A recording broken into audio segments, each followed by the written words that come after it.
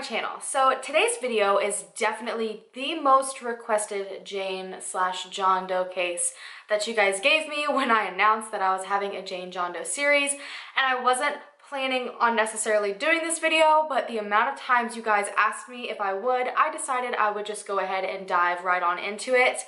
I do want to give a quick warning before I get into this video. I will be posting some pictures that might be upsetting to some people. This case does involve a young child, and post-mortem pictures, if you're not aware of what that means, it's pictures of someone after death. So I just wanted to make you guys aware of that before you kind of get yourself into a video that might be upsetting for you. And it does also touch on a couple more very sensitive subjects, such as sexual assault and abuse of a child. So I just wanted to throw that out there. From that, I'm sure a lot of you can guess, and from the title, that today's video is on the boy in the box. And people have asked me to do this video since my first video I ever made. I don't know what it is about this case that's so incredibly intriguing, but this is one of the most well-known John Doe cases there is out there. February 25th of 1957, a little boy between the ages of 3 years old and 7 years old was found in a cardboard box in a wooded area in Philadelphia, Pennsylvania. Unfortunately, 2 different people saw his remains before anyone even called the police. The first one was a young man who was checking his muskrat traps, and he was scared that the police would take his traps away, so he decided to not report the body. And the following day, another young man saw this boy. He claimed that he saw a bunny rabbit run into the bushes, so he stopped his car to look at it. I thought that was a very strange story, so I looked it up, and he apparently had been spying on a girl from his school, and that's the real reason he was in the woods. And because of that, he decided to not tell the police for about 24 hours. So on the 26th, police finally were able to open an investigation about this little boy that had been found. His body was wrapped in a blanket, and he had been put into a box that was originally a box for a bassinet that you got from JCPenney. His body was covered in bruises, and the medical examiner said that before death he had received multiple blows to the head. His hair had recently been completely buzzed off, which was pretty obvious because clumps of his hair were found stuck to his body. He had surgical scars on his ankle, groin, and then a very strange L-shaped scar underneath his chin. He only weighed roughly 30 pounds and was 40 inches tall, and according to the medical examiner, this just proved exactly how malnourished he was. He should have been somewhere between the ages of 3 and 7, but he was hitting all of the measurements for roughly a 2-year-old. And x-rays just further proved this when they showed that there was arrested growth. His lips were very dry and bloody, and he was so incredibly emaciated that his ribs were showing from under his skin. They also found that he might have had some sort of eye infection, which could have possibly been from living in a dirty environment. He had been treated with some sort of medication before death. However, they weren't able to really nail this down as 100% fact. They couldn't even really determine when the exact time of his death was, because Philadelphia was so cold in that time that he could have been there for days or weeks. So they couldn't even get a solid answer on that, which was extremely upsetting. They decided to take his fingerprints and just hope that they were quickly able to identify this little boy. Over 400,000 flyers were made and put up all over Philadelphia, and they were sent to thousands upon thousands of different police departments around the country in hopes that someone would see the poster and recognize this little boy, but not a single person came forward. So they went to pretty drastic measures. They took the little boy's body and they posed it in a picture that made him dressed and appear as if he was just sitting down casually. And they then took all of these photos and put them all over Philadelphia and sent them to other departments as well. But still, even after this very scary, I guess, length they went to, no one came forward to claim this little boy. This is all of the information they had from him that they had released at the time. And so a lot of theories really started spinning. This gained so much attention from different investigators and different medical examiners who found this incredibly bizarre way this boy was found, and the very weird things that had happened to him before he had died. The largest theory was that he had come from a foster home. A man named Remington Bristow was a medical examiner, and he was in contact with a psychic who told him that there was a man and woman who had turned a mansion into a foster home. The psychic said that they were pretty sure this is where the boy came from. So Bristow went everywhere and tried to locate this specific foster home and eventually found it 1.5 miles away from where the boy's body was found. He had interviewed the family at one point and came up with nothing, and then eventually the family moved away and had an estate sale. So Bristow went to the estate sale and found some alarming items in the home. There was a bassinet in the home that was identical to the one that would have been in the box that the boy was found from. It was from JCPenney. Literally everything matched perfectly. There were blankets hanging on the clothesline that exactly matched the blankets that the boy had been found wrapped in. He started coming up with a theory to what he believed might have happened. The man running the foster home had a stepdaughter, and Bristow strongly believed that the stepdaughter gave birth to a son illegitimately.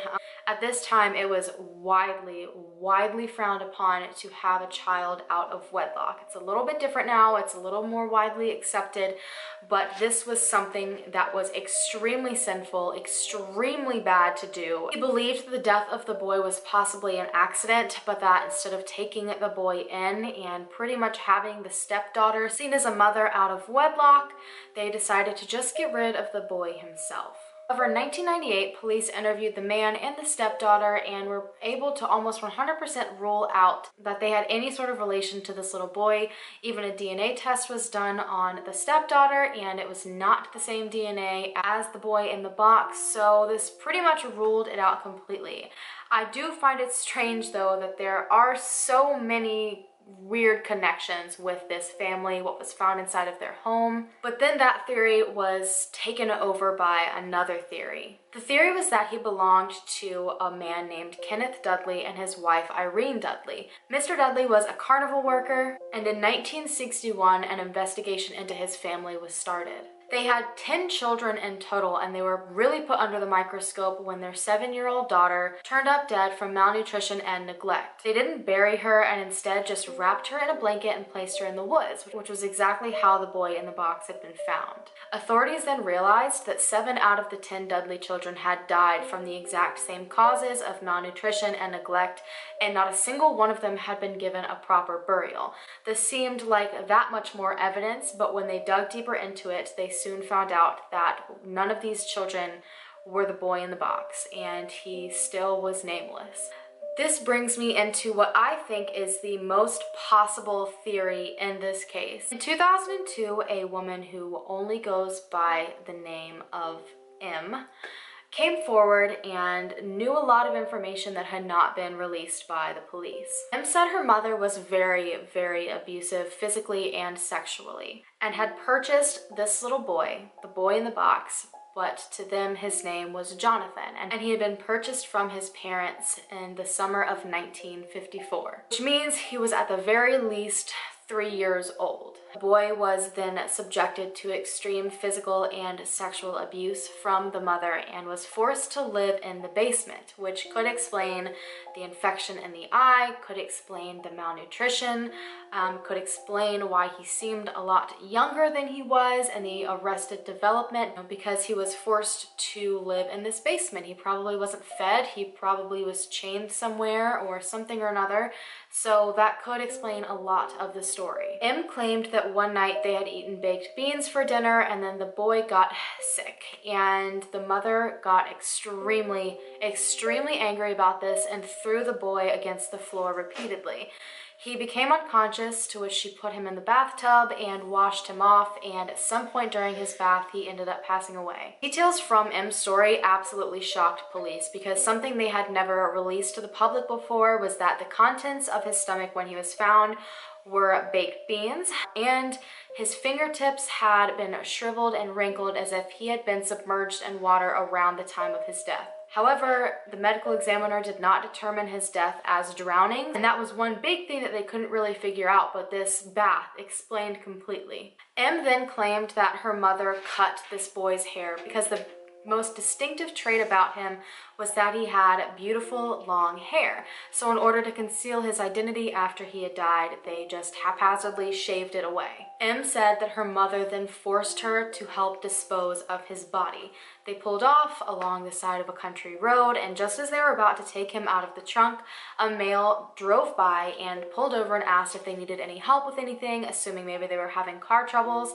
Em's mother then ordered her to stand in front of the license plate so that no one could get any of their information and possibly linked them to the crime, which she did, and eventually the man drove off after being told no help was needed. This also shocked police because a male witness had come forward right after the boy was found, claiming this sort of situation happened. Unfortunately though, police were not able to verify her story. They went and talked to her neighbors that had lived beside her at the time. These neighbors claimed they went over to the house frequently and they spotted no boy, and they also said that Em's claims were in their terms ridiculous.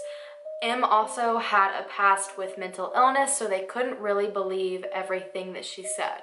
However, to me, I 100% think this story is very, very possible, and I'll get into even more details as to why I think that. There's another theory that I think goes hand in hand in this, and it's that people think this little boy was forced to grow up as a girl. He had long hair, which they had evidence of because clumps of it were attached to his body. There was even a sketch made of him to show what he would have looked like if his hair had been long, which is what it would have been before death. His eyebrows had also been shaped and tweezed to look more feminine, and something that I didn't see in this connection and I couldn't find more information on is that he had some sort of surgery in his groin region. Em knew a lot of information that police hadn't given out. I'm talking very small, insignificant seeming things like eating baked beans for dinner and taking a bath. Things that you don't really think would totally crack open a case, but she knew all of it somehow.